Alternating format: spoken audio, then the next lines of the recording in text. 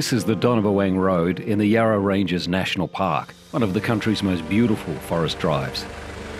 The unsealed road sneaks through magnificent untouched forests in the Yarra Ranges. They form part of the Great Forest of the Central Highlands of Victoria.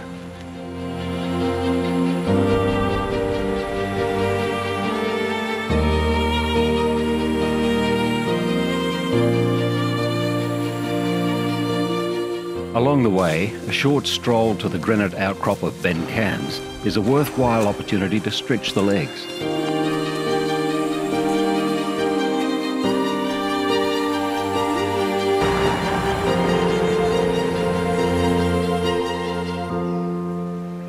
Various forest types can be experienced on this 30-kilometre long drive. Amongst them, tall mountain ash forests with a lush understory of tree ferns. In sheltered gullies, ancient cool temperate rainforests with stands of myrtle trees thrive in the damp environment. A short side trip leads to the top of the 1,250 metre high Mount Donabawang and its observation tower. The top of the lookout tower offers panoramic views of the surrounding forests.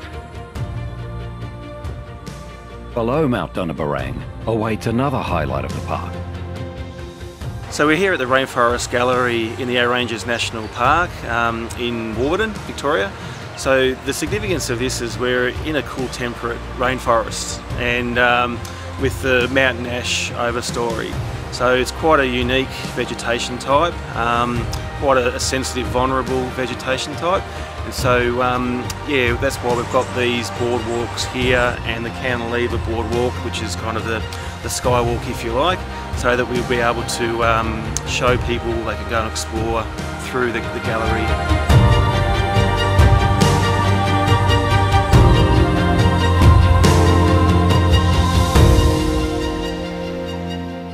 The unsealed Archer and Way, another magnificent forest drive, connects the Rainforest Gallery with Marysville.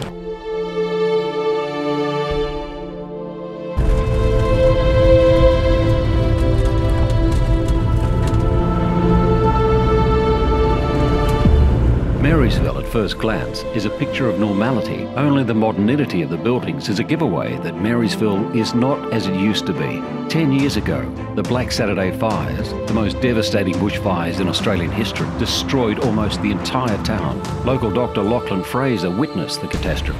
John Brumby certainly gave dire warnings about what was coming up for Saturday, but a lot of us were fire naive and didn't think anything particular about it. On the day of the fires, dry, windy, it's about mid-afternoon, 3:30, when you could see smoke as this massive plume of smoke expanded to fill a third of the horizon. Nobody was really sure which way it was going, and the fire information was abysmal. It was as if a nuclear bomb had gone off.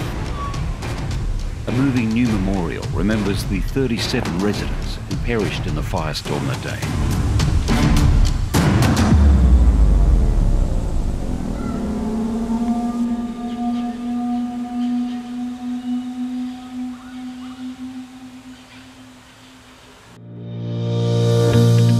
Behind Marysville, in a steep valley, hides one of the natural must-sees of the area, the multi-cascaded Stevenson's Falls. Amongst the highest waterfalls in Victoria, they again present themselves in their usual glory. Completely burned in the fires, the surrounding vegetation has recovered greatly in the last 10 years. Fires are a natural and even essential part of these vast forests.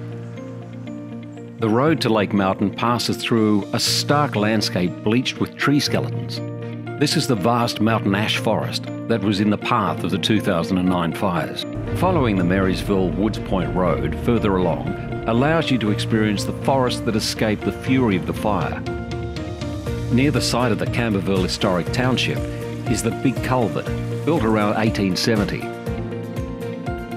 Outside the Yarra Ranges National Park, the Marysville Woods Point Road becomes unsealed and leads now into a remote section of the Great Forest.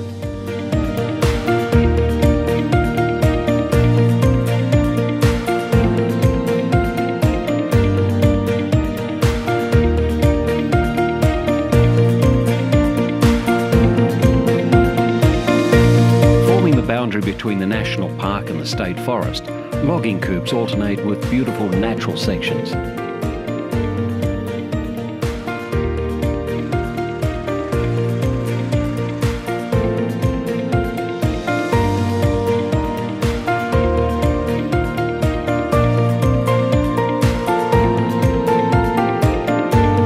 At Matlock, the forest opens and history comes into view.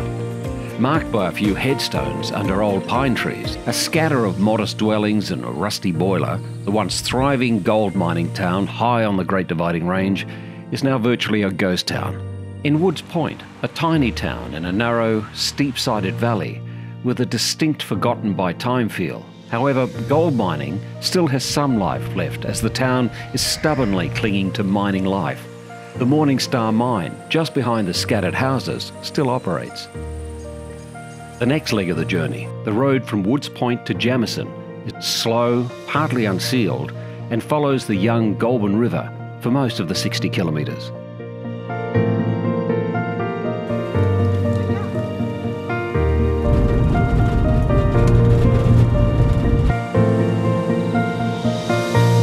Jamison is tour operator Andrew Dwyer's home. Jamison exists primarily because of the gold rush. In the 1860s, this massive gold rush occurred. More gold came out of here than the entire of the Yukon. Jamison is like a very small village, and it has a vibrant community. The great thing about living in a small town is that everyone knows everyone else. That might sound like it's a problem, but it's not, because people that live in a small town understand that closeness. But people really pull together in times of need.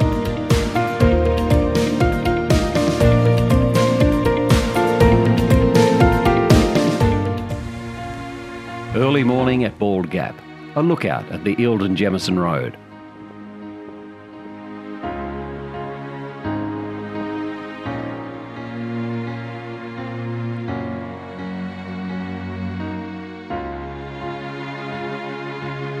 Connecting Jamison with Lake Eildon, the windy road once again penetrates deep into the forest. Along the way, it meets the Big River.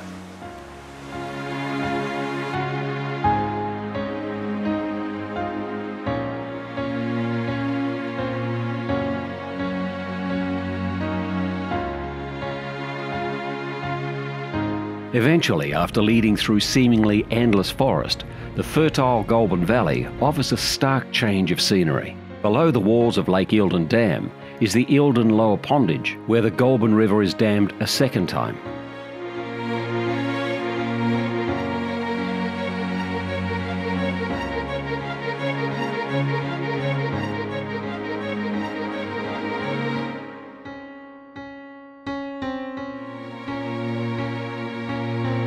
A detour to the dam and up to Fogg's Lookout allows a glimpse into the maze of drowned river valleys of Lake Eildon.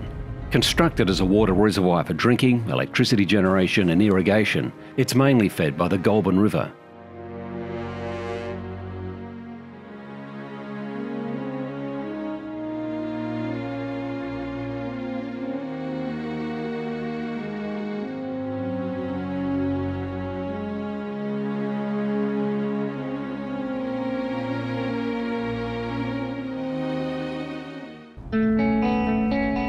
Goulburn Valley gives travellers a break from the forests. Golden hills and agricultural land dominate for a short while.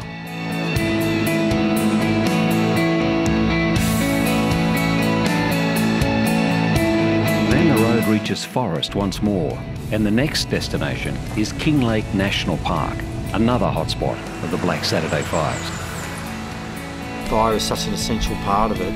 You know, every single plant that we're looking at here, be it the ferns and the shrubs and the eucalypts, they all have to have a way of dealing with fire, of being able to cope with fire, to regenerate. You know, some put out shoots, some put out suckers, some put out seed. They've all got their own way of dealing with fire and surviving.